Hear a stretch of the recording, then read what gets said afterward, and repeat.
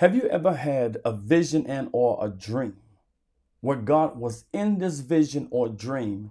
He gave you instructions that impacted and changed your life forever. What are you doing since that dream? What has taken place? In this lesson entitled The Blessing Passes to Jacob, we're going to see what Jacob did after he had a dream and God spoke to him. There are notes for this lesson. I'll leave a link in the description below. I'll leave a link in the comment section. Click the link, get your notes, your Sunday school books, and your Bibles. For the Cogic Legacy edition of the Sunday School is now in session. And join me. Let's go.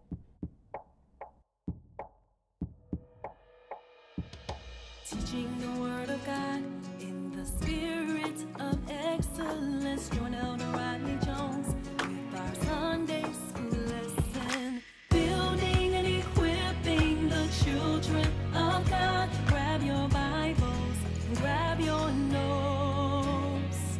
Get your lessons and get ready. Now let's go.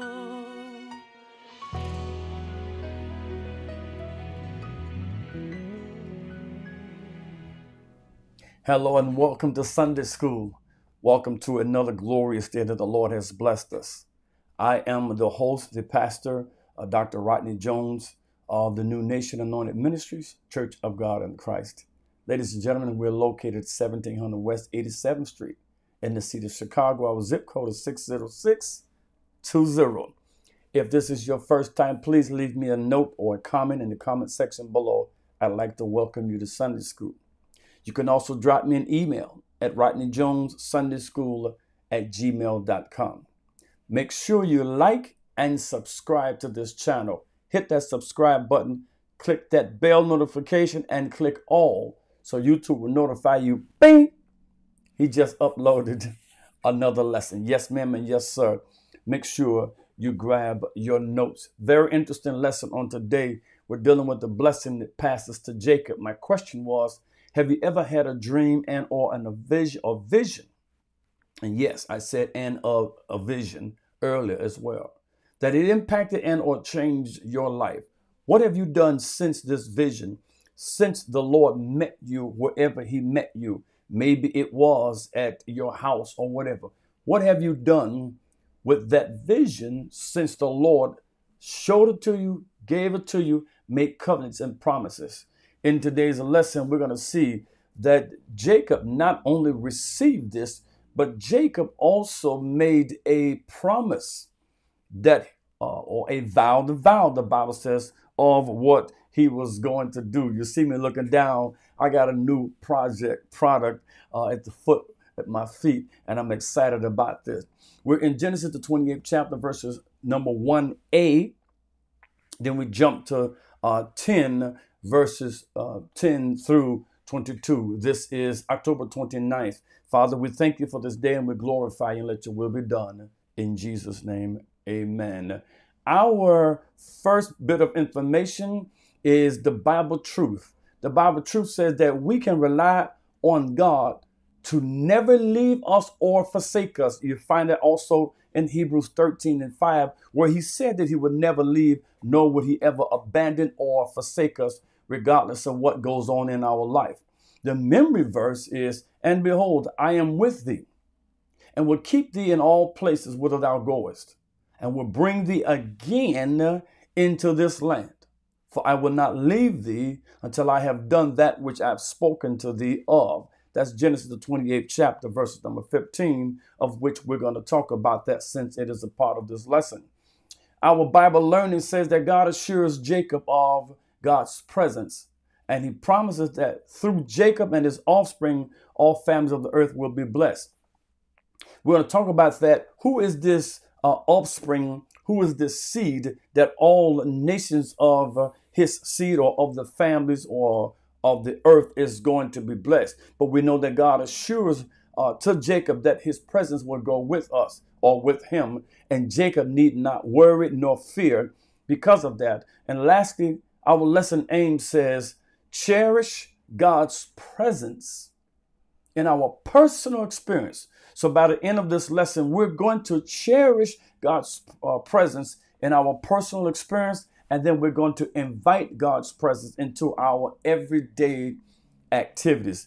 Ladies and gentlemen, let's get right into this particular lesson. We are in Genesis, the 28th chapter, verses 1a. Then we jump to verses 10. Thank you for the A, Cogic. And Isaac called Jacob and blessed him and charged him.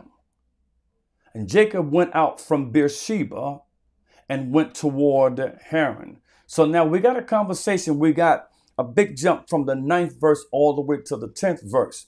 What has taken place in this whole thing is the fact that Abraham had Isaac. Isaac married Rebekah, and he had twins. There were twins born unto both of them. There were twins by the name of Esau and Jacob, Jacob being the youngest one. The thing is, Jacob was called a heel planter. He grabs the heel of his brother when he comes out. His mother is part of a trick that Jacob plays on the father, because Jacob was loved by his mother. Esau was loved by his father because of the gain or the hunting that Esau did. And he was able to kill this game and feed his father. His father loved them because of that. But Jacob, his mother loved him. He reminded her of herself and her father, her uncle, and all of them. Prior to this and in this very chapter, first of all, before we get to this, Esau sells his birthright to Jacob because Esau was starving. He was at the point of death per his testimony. And in order for him to eat the victuals that Jacob had, he had to sell his birthrights. And the Bible said that Esau despised his birthrights. Lastly, number 2, during this session of this week's lesson, before we get to this actual verse, Esau, father tells him to go into the field because I'm going to bless you, because Isaac is getting ready to die. His mother, Rebekah, hears this conversation while Esau is in the field. Jacob's mother says to him, we need to play a trick on your daddy. Go get the kid, put the skin on so you can smell like him. He goes and says, who is this? He says, I'm Esau. You sound like Jacob, but you smell like Esau. And so he blesses Jacob. When Esau returns, he's hurt because not only does his brother have his birthrights, his brother now received his blessing. I'm going to show you in this lesson that Jacob receives a twofold double blessing.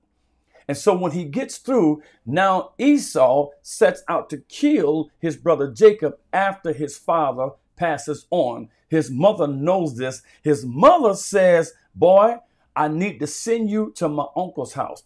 She tricks her husband, Jacob, Isaac, and says, I need him to go get him a wife from my family. And it's urgent that he gonna do this.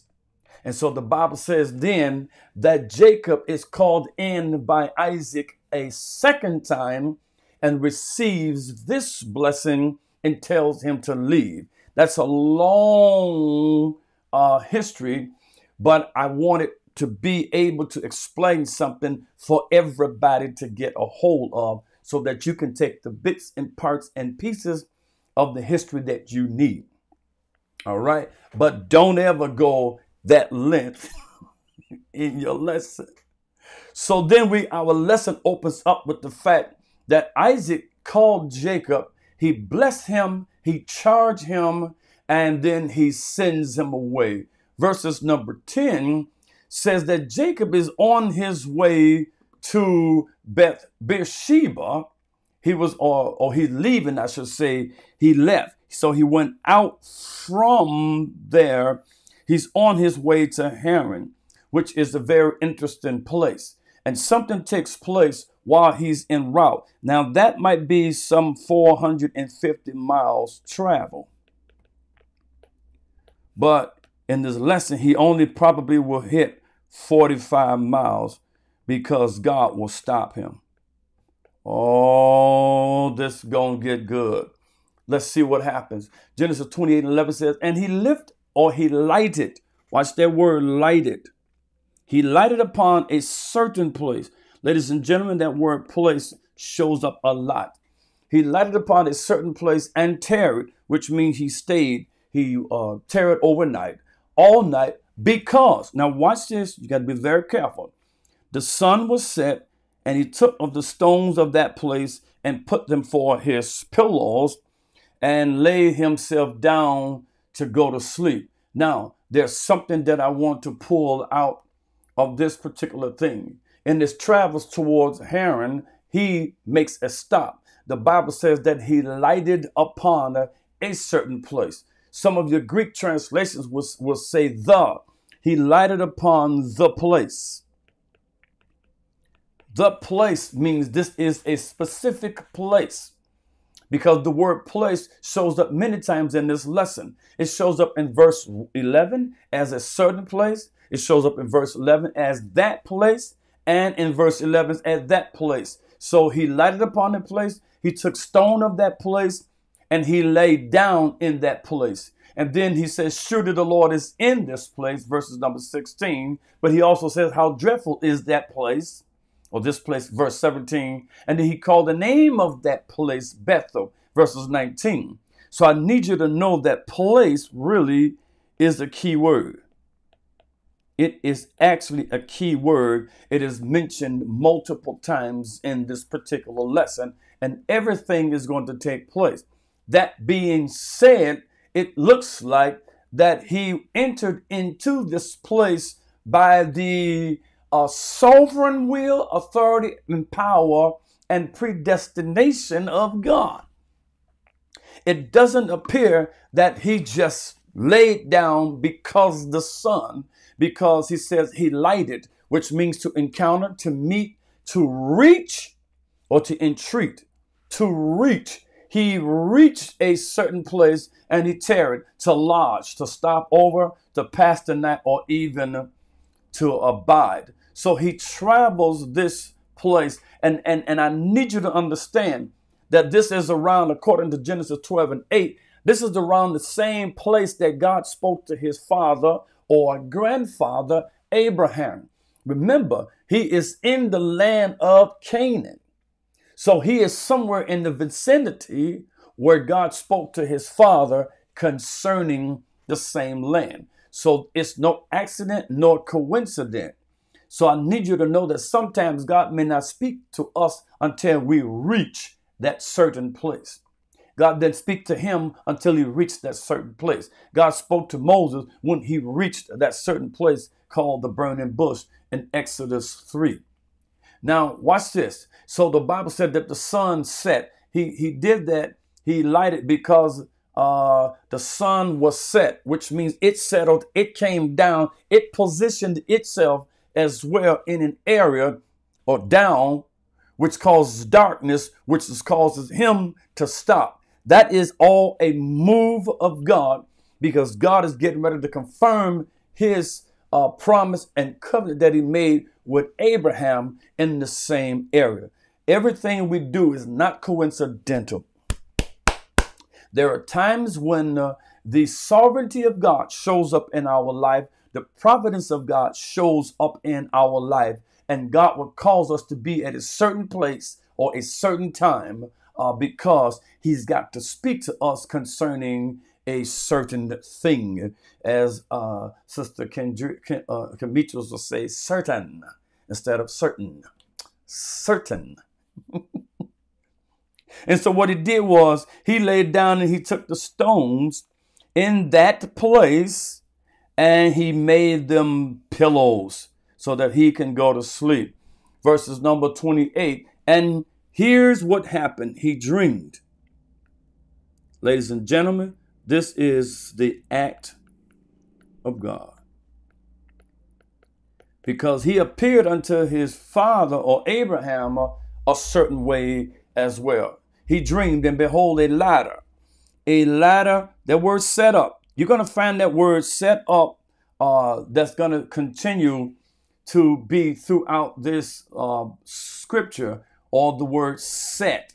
The word set will be throughout this word scripture as well. He dreamed, and behold, a ladder set on the earth, and the top of it reached to heaven.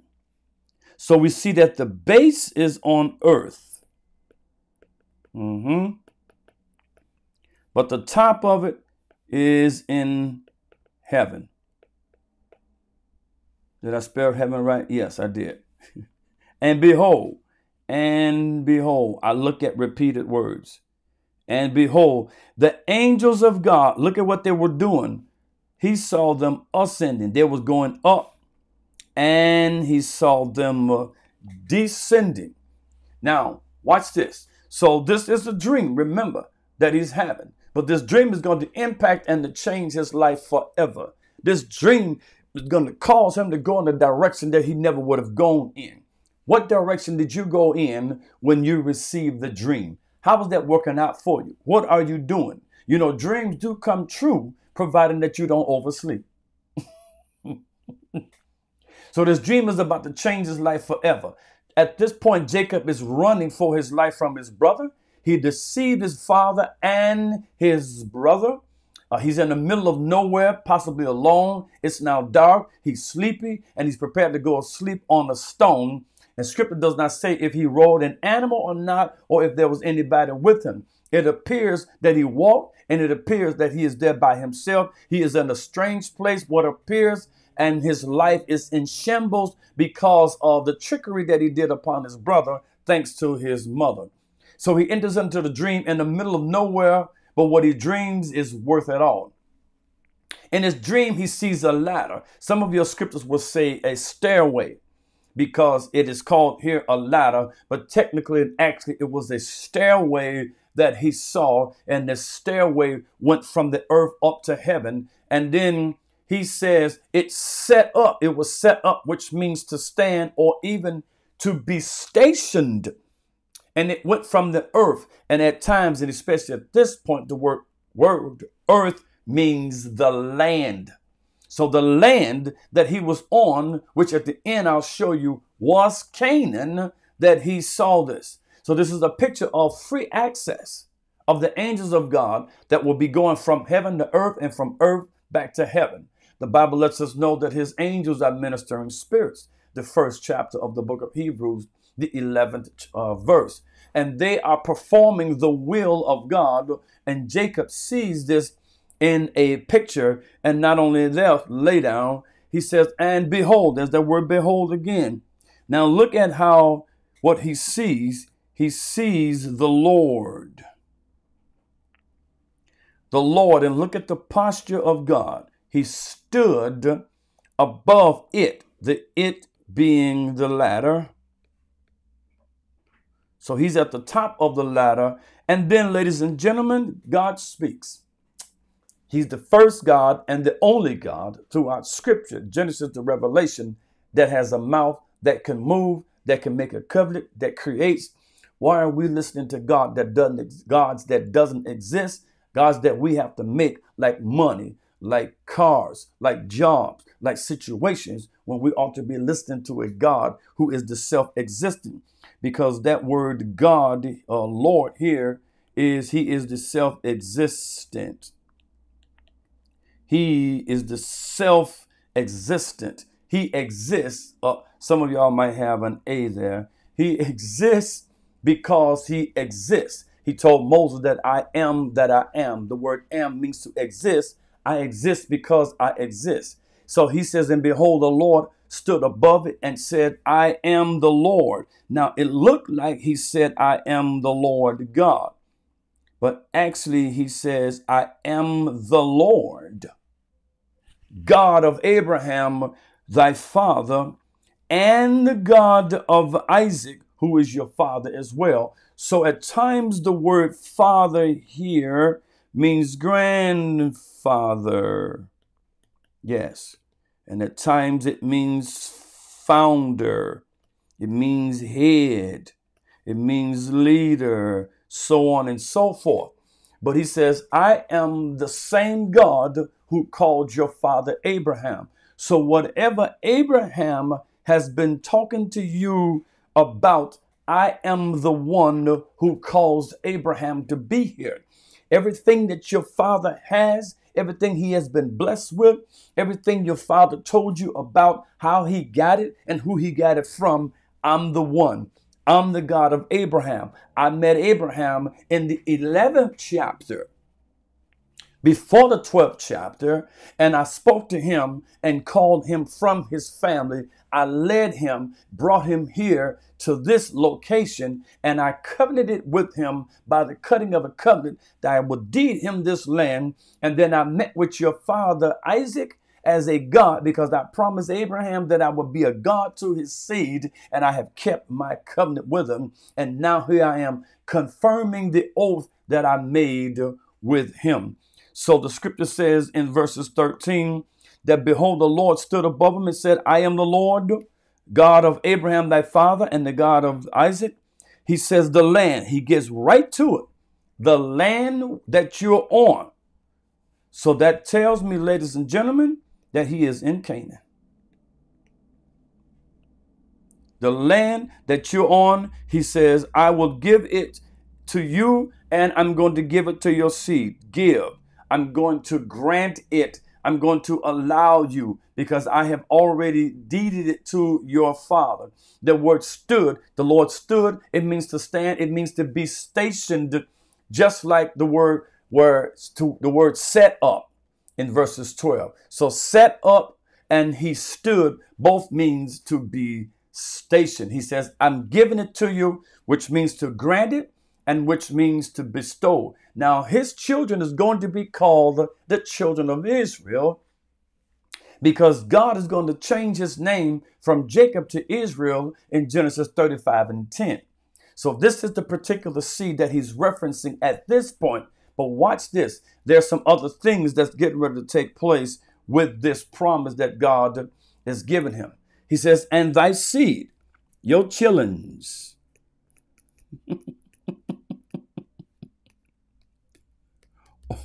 or your children shall be. Now watch this. He tells them how much. If you can tell me how much dust, if you can literally count the particles and articles of the dust, then you can tell me how many children you're going to have. Your children are going to be as the dust of the earth, and you shall spread, which means you're going to multiply, which says that you can't die. Ladies and gentlemen, he is running for his life. He is fearful of his life. His brother has already put in his heart that he's going to kill his brother once his father dies. God just told that this man that you're not going to die. Your brother cannot kill you. There's no circumstance, no situation, no nothing that can cause you to leave this earth until my will concerning you has been fulfilled. I promised your father Abraham, and I promised your son, your father Isaac, and now I'm promising you and Jacob through you. So we see that the blessing that God has given has come through these particular ones. Now, he says in verses 14 that now I should say God introduced him as the Lord. The Lord, I'm the self-existent. Now he says, in thee shall all, or in thee and in thy seed, watch this, shall all families of the earth be blessed. Now, first he says you're going to spread in all four directions. You're going to spread in the west, the east, the north, and the south, of which he told Abraham the same thing.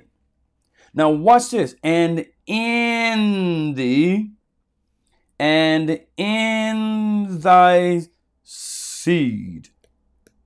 Ladies and gentlemen, right there. In your seed, all families of the earth going to be blessed. Ladies and gentlemen, you need to know that that word blessed right there is justified. And I'll tell you why in a minute.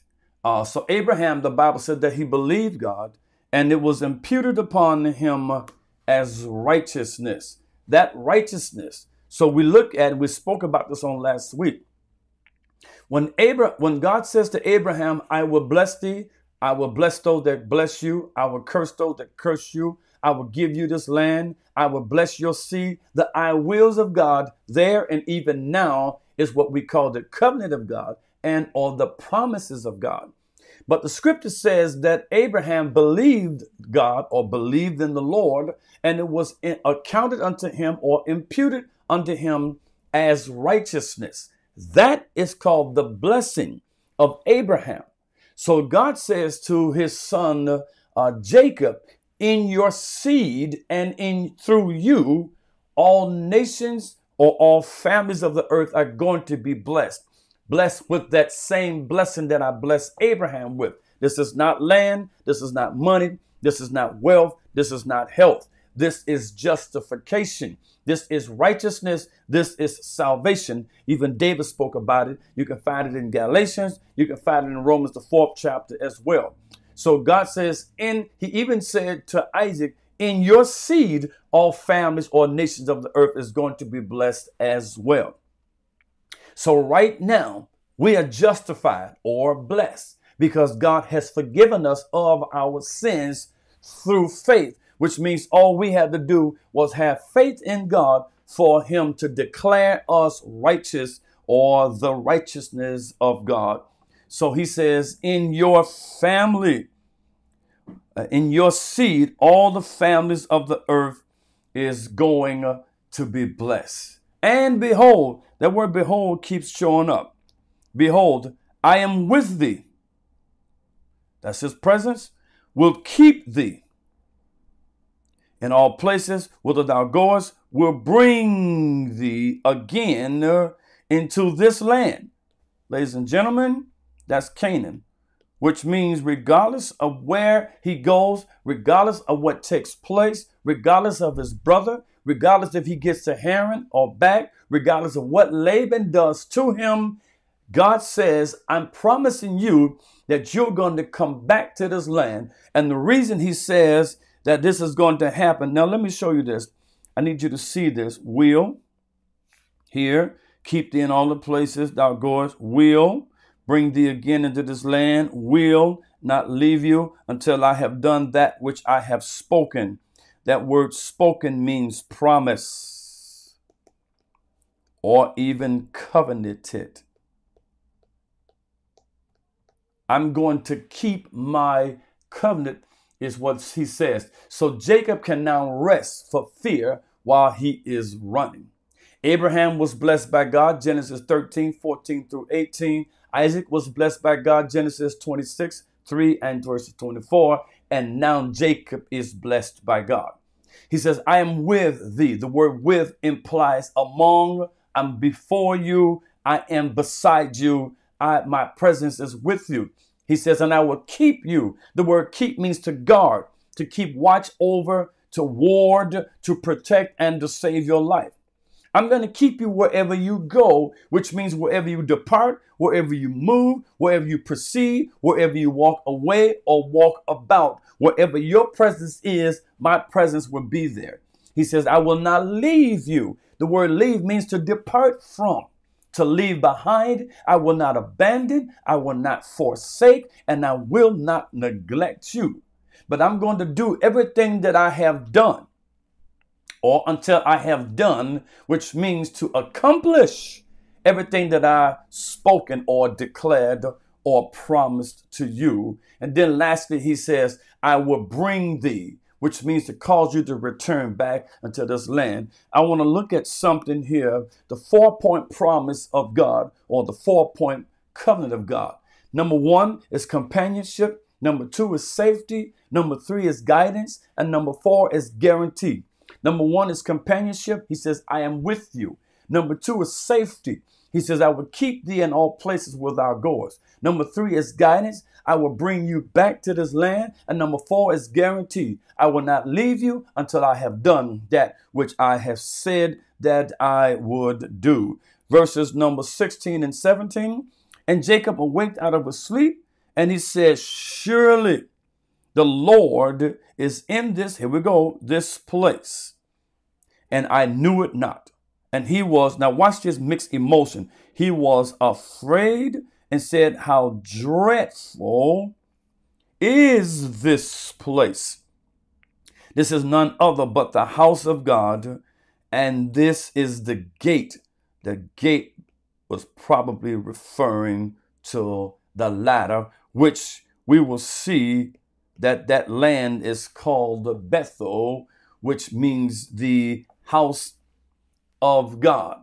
So up to this point, he was having a dream, and now he awake, or he got up from his dream, and he recognized that he was in a place that he did not know that God was there. Sometimes we need to have that dream so God can reveal himself to us. We need that dream. We need that vision. We need that touch. We need that experience from God every now and then as an assurance. And many of us don't understand that we are where we are because God promised our fathers or our forefathers. So he says, surely, which means truly, or even indeed, or certainly, the Lord, the self-existent one, the one and true and living God, is in this place. He says, and I was afraid, which means to be fearful, to be dreadful, and even to stand at awe.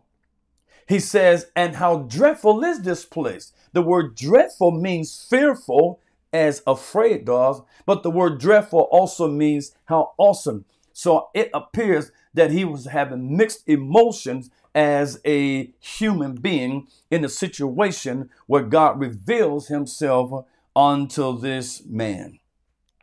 And Jacob rose early, just like his father did. He rose up early because there is an urgency. And he took the stone. Now notice, I know it appears that it was stones, but notice there's no S. He took the stone that he had put for his pillows. Here's the question. Was it a stone or was it stones? Because he used for his pillows. Which one was it?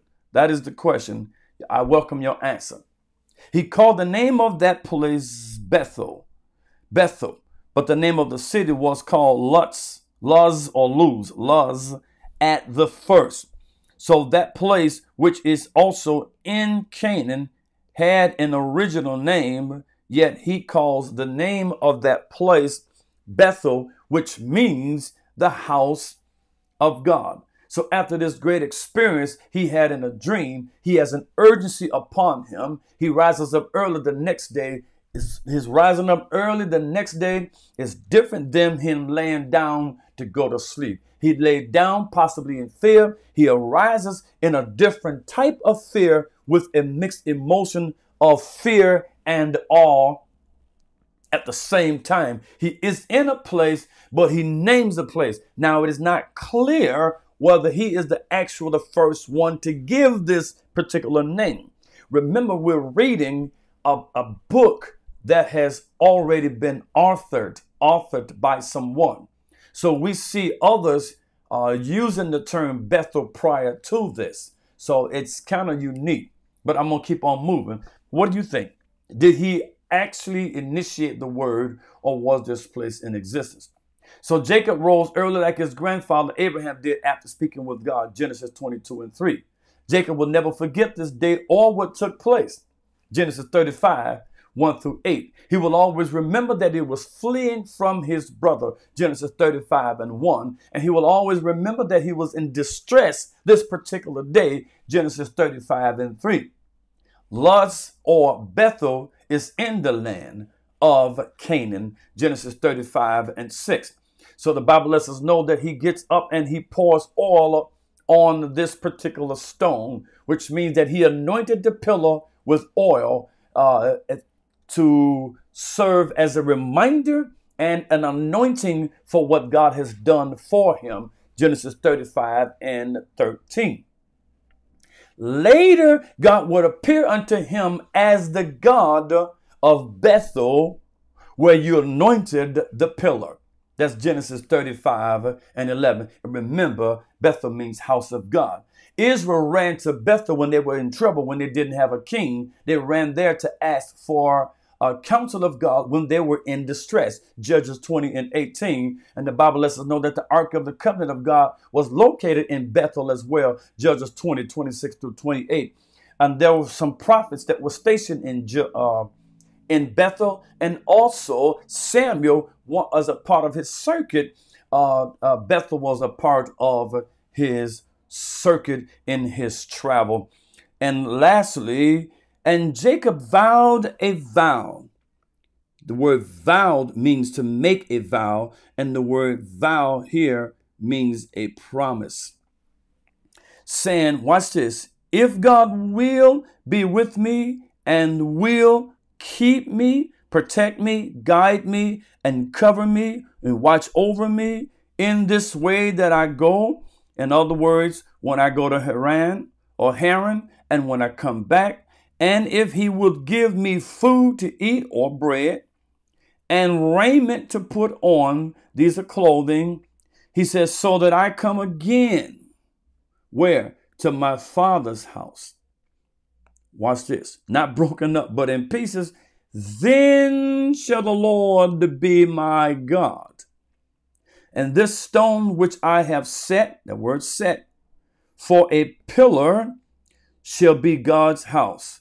And of all that thou shalt give me, now he's talking to God, thou, right here, thou shall give me, I will surely give the tenth thereof. Ladies and gentlemen, that word tenth means the tithe, which lets us know that tithing has always existed.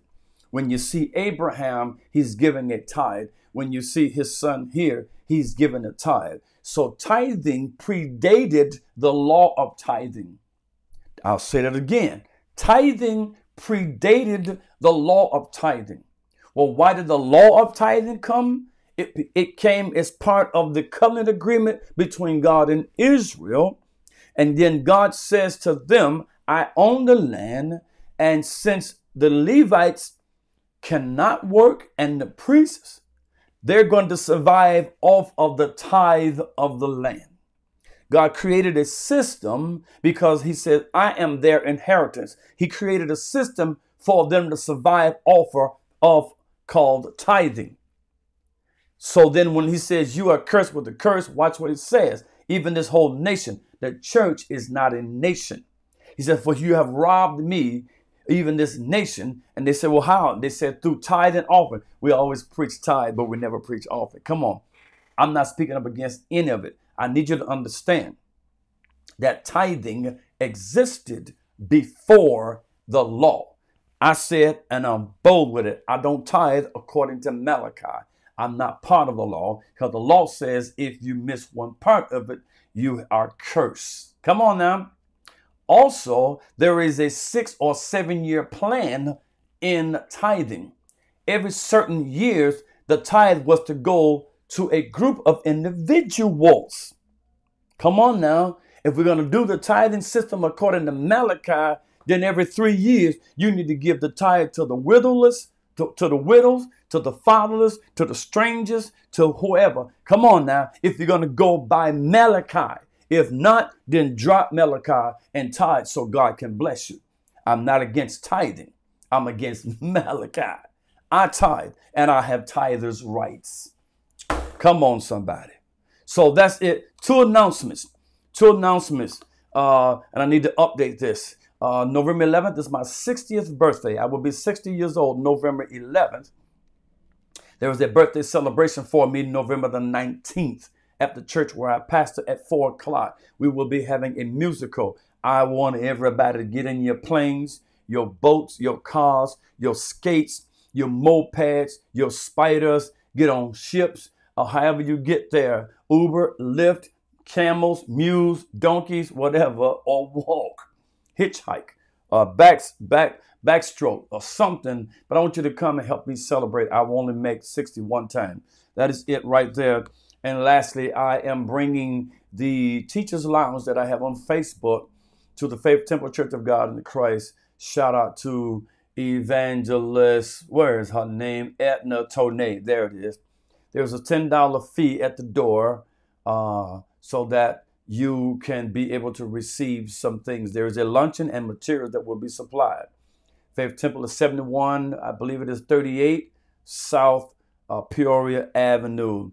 Make sure you show up for this. And if you would like me to bring the Sunday school luncheon or the Sunday school teachers lounge to your various church, city, state, whatever, reach out to me at Rodney Jones Sunday School at gmail.com.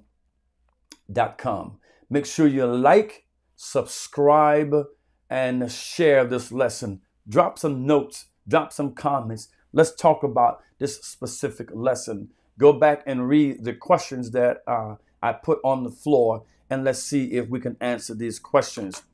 I'm getting prepared for my couples retreat. We try to go on a couples retreat every quarter, every 4 months. And is it 3 months or every 4 months? We don't do ministry at the couples retreat. We retreat from ministry so we can relax and get breath. This time we have 6 couples going. We will be staying in an Airbnb. Everyone will be under the same roof. We will be in Michigan or Michigan City. Forgot where it is, but we will be there having fun. The men cook the first night, the women cook the second night, and then we go to breakfast, and nobody cooks that particular morning. But we celebrate, we have fun. And that's what I think a couples retreat need to be about, having fun. Remember my motto, teaching the word of God in the spirit of excellence. And the Lord say the same, the Lord's will. If the Lord delays coming, if I don't oversleep, I will see you this coming Sunday at 9 o'clock live on our Facebook and all of the other social medias, YouTube and all of that. Remember the motto of the Sunday School of the Church of God in Christ. I'm tore up from the floor. A child saved is a soul saved plus a life. Amen.